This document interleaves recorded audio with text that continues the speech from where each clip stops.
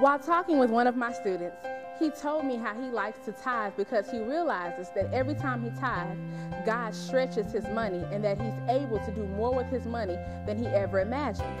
I then reminded him that the scripture says that when you give to God what is rightfully his, he will open up the windows of heaven and pour you out a blessing. Now, many people have never thought about why God says he will open the windows of heaven rather than the doors. If you look at any building, your home, a school, a church, a store, every building has more windows than doors. There are normally only two doors, one way in and one way out, but there are windows throughout the entire building. So God says he will open a window because he has that many ways to bless you.